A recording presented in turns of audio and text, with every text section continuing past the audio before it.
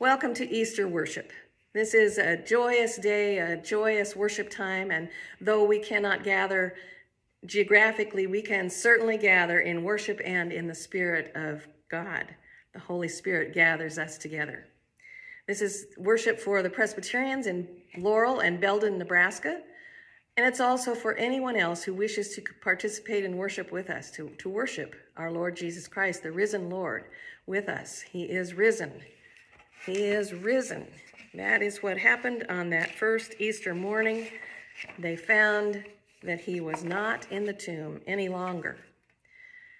We will include communion in this service, and we at the Presbyterian Church share an open communion. It's open for all who would share, all who would come to the table, all who would claim Jesus Christ as Lord and Savior, and eat the feast that he has prepared for us, the holy sacrament of communion.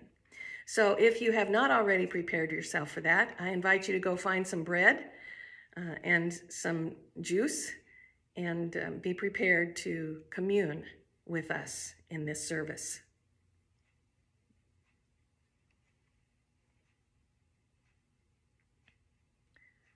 Let us begin our worship, for our help is in the name of the Lord.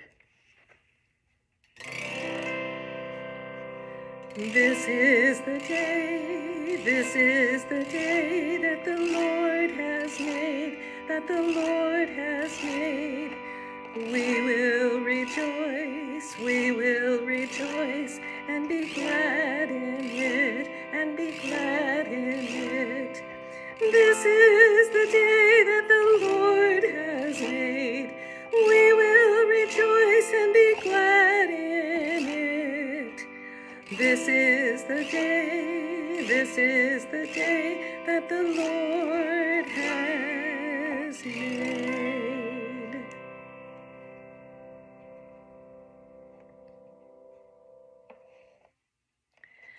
This is the day when healing touches the suffering, when loneliness discovers a family, when peace caresses the stressed. This is the day the Lord breaks free of death's clutches, rolls away the stone, folds the grave clothes into a neat pile. This is the day the Lord has made, the day of sin's defeat, the day of resurrection, the first day of the new creation. This is the day. Christ is risen. Hallelujah. I will be sharing the Easter story with you as it is written, paraphrased by Anne Weems. O Lamb of God, O Lamb of God, O Lamb of God. With the slaying of the paschal lambs, you died upon a tree. Your sheep scattered and hid in darkness, weeping. It was over. 3 days those who loved him huddled, their hearts trembling, their faces swollen from tears. They would no longer see Jesus. He himself had said from the cross, "It is finished." They felt finished too. While the early morning had not yet found its sun on that first day of the week, Mary Magdalene walked through the darkness to the tomb and found the stone rolled away. She ran and found Peter and that other disciple whom Jesus loved. "They have taken Jesus out of the tomb, and I do not know where to find him." Peter came into the tomb and saw the linens lying there, the head linen rolled up by itself. Then the other disciple came into the tomb, and he saw and he believed. He saw and he believed. We who have sought these Lenten days to see Jesus, do we see and do we believe? Who do we say that he is? He is the one who gathers the children to himself. He is the one who speaks with women, even foreign women, even Gentile women, even women of the streets. He is the one who sits down to eat with tax collectors. He is the one who eats with sinners. He is the one who touches lepers. He is the one. The disciples went home, but not Mary. No, not Mary. She stayed. She wept. She bent to look into the tomb, and there she saw 2 angels, one at the foot where Jesus had lain and one at the head. "Woman," they asked, "why are you weeping?" "They have taken away my Lord, and I do not know where they have laid him." "I do not know where he is." "Did you not know I would be about my Father's business? Who do you say I am?" Mary said, "Rabboni." Having turned, she saw whom she believed to be the gardener. "Woman, why are you weeping? Whom do you seek?" "Sir, tell me where you have laid him, and I will take him away." All Jesus had to say was, "Mary, Mary, Mary, Mary. Oh, Mary, do you not know me?" "Rabboni."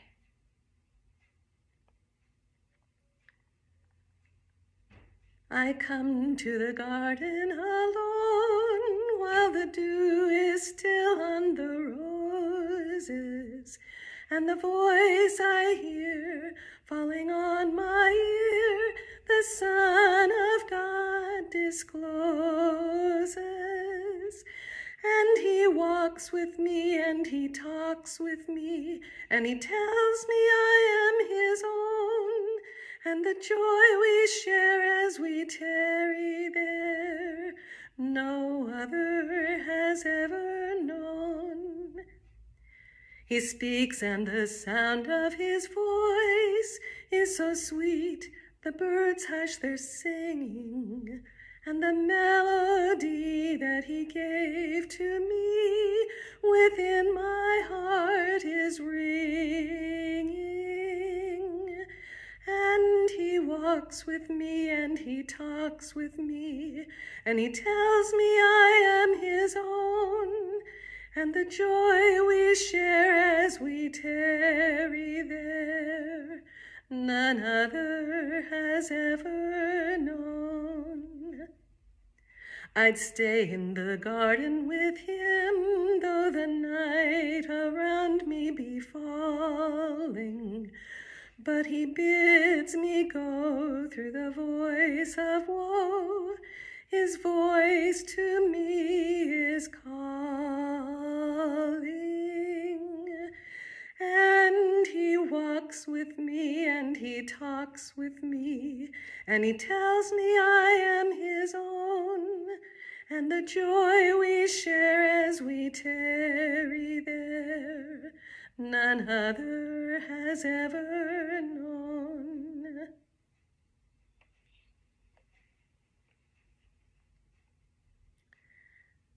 Do you not know me? Rabboni. Yes, she knew him. She knew Jesus. She ran to tell the others, I have seen Jesus. And there it is, our Lenten search, that which we have waited for, that which we have sought, that which we have worked for. He is not some goody-goody God. He is justice. He is mercy. He is humility. He is love. And Mary saw him. Mary knew him. Mary followed. Mary believed. Mary ran to tell the others.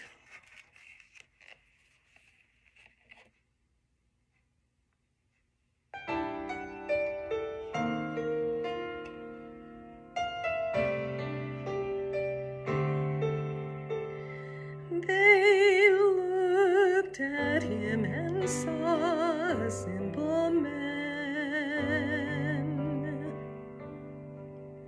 a carpenter with healing in his hands.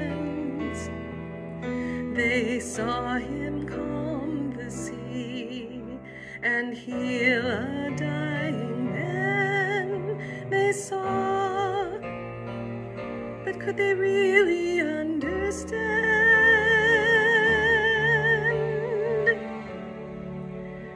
They could not. They could not.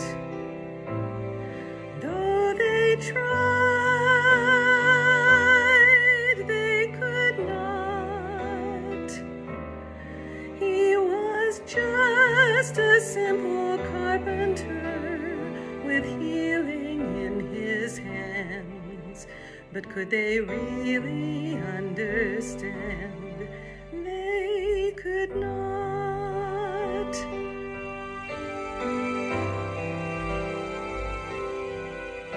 They listened to the teaching that they heard and wondered at the mystery of his word. They wondered what he meant about a father's plan. They heard, but could they really understand?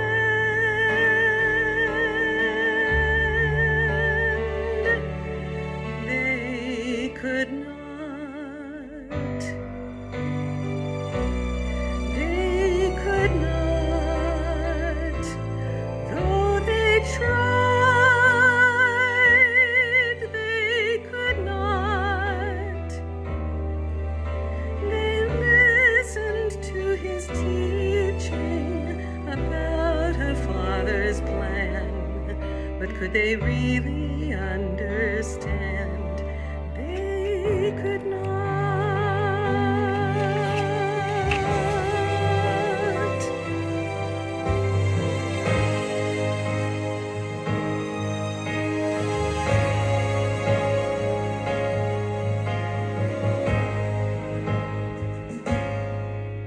So finally, upon a rugged cross, they killed the man who would not suffer loss. And when at last they took what willingly he gave, he died. But could they keep him in the grave?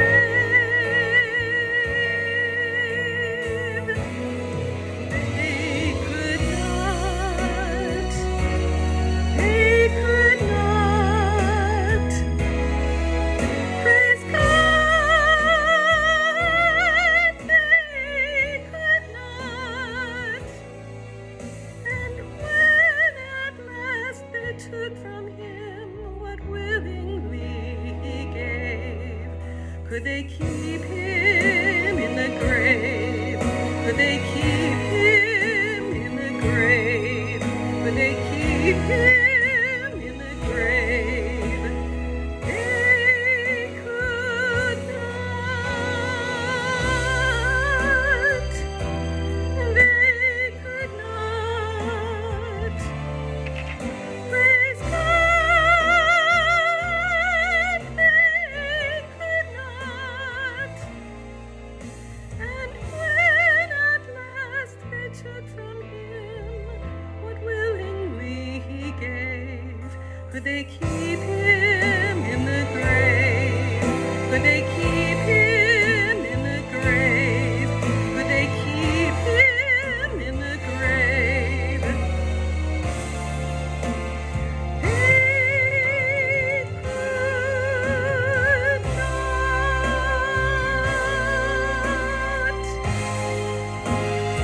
They could not.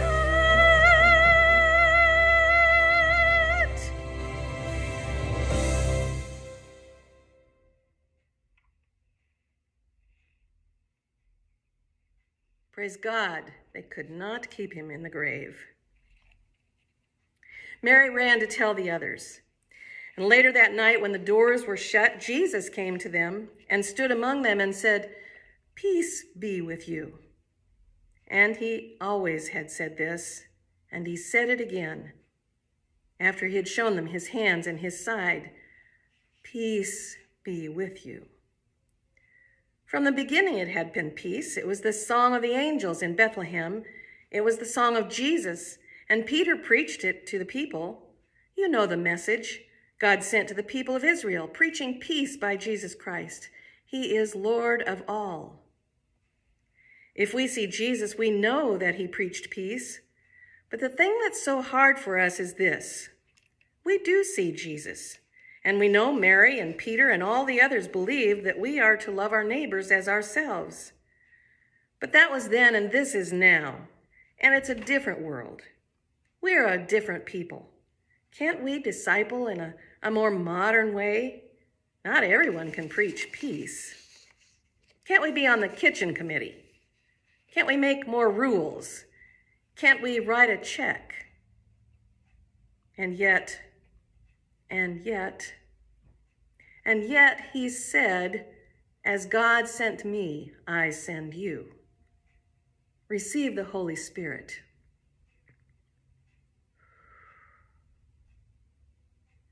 He sent them out just as he sends us out to all the nations to tell God's glory, his story of peace and goodwill.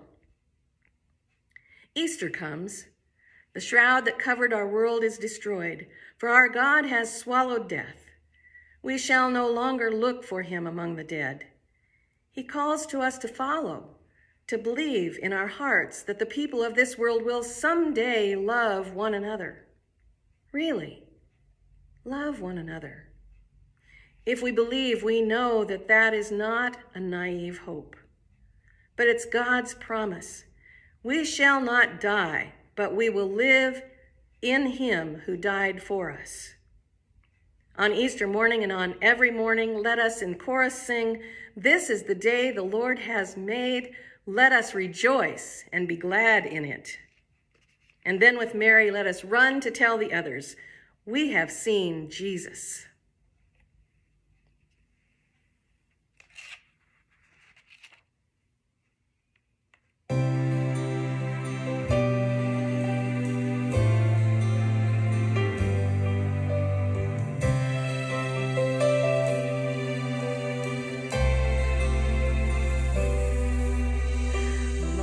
Ago he blessed the earth, born older than the years, and in the stall a cross he saw through the first of many tears.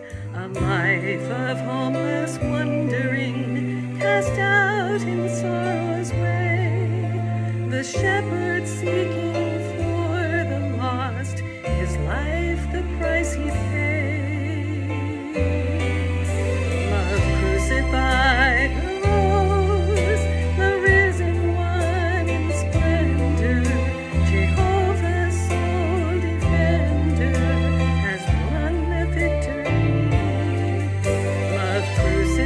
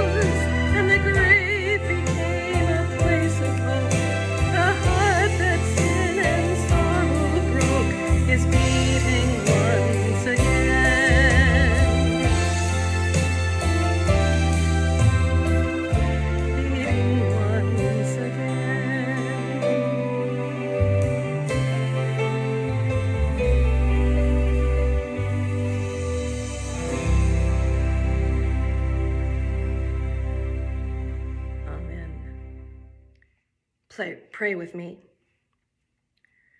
Early in the morning, before chaos was awake, you tiptoed quietly past, surprising God, and whispered the word which caused grace and love to blossom into creation. Early in the morning, while the disciples slept, Jesus, Son of the living God, you prepared a feast to fill their emptiness. You rolled away their hardened hearts to open them to your grace. You whispered their names to awaken them to new life. Early in the morning, while we are still drowsy, you sing your songs to us, Holy Spirit, hymns of hope, cantatas of compassion, psalms of peace, litanies of love. God of community, holy in one, early this morning we bring our prayer to you as Jesus taught us, praying, Our Father, who art in heaven, hallowed be thy name. Thy kingdom come, thy will be done on earth as it is in heaven. Give us this day our daily bread, and forgive us our debts as we forgive our debtors. And lead us not into temptation, but deliver us from evil. For thine is the kingdom and the power and the glory forever. Amen. This is the table of our Lord Jesus Christ. It is not a Presbyterian table. It's not the table of this congregation. It is the table of our Lord Jesus Christ. And that's why we invite all who would come to it to come and feast on this holy meal. Let us pray. Here at this table, we are nourished by your steadfast love, God of new mornings.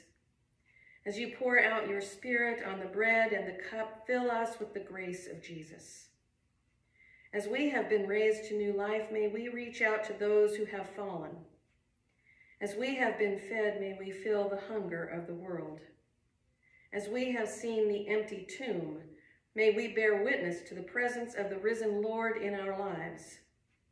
Then, when we are united with all the saints, may we gather around your table, one people, lifting our voices in praise to you, Father, Son, and Holy Spirit, one God forever and ever. Amen. On that night when Jesus was betrayed, he was having his Passover meal with his disciples, and they were sharing fellowship, and he was teaching. And at one point, he took the bread that was on the table, and he blessed it, and he broke it. And he gave it to them, saying, This bread is my body, broken for you, for the forgiveness of sins. Eat it, and remember me. Then he took the cup that was at the table and blessed it, and after pouring it, he gave it to his disciples. And he said, This cup is the new covenant, sealed by my blood shed for the forgiveness of all.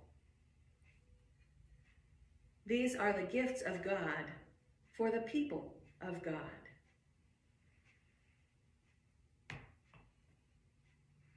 Now, if there is more than one of you sharing communion together in your home, I invite you to offer the elements to one another.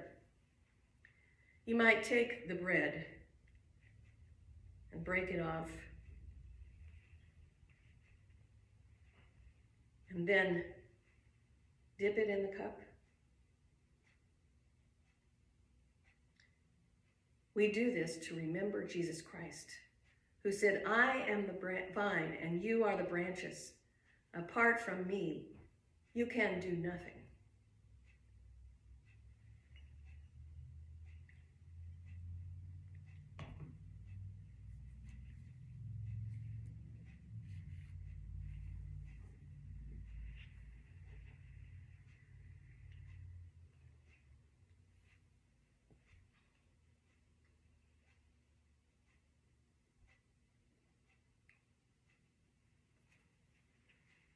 we are somewhat scattered, like the sheep were when Jesus was arrested, when they all left him and scattered.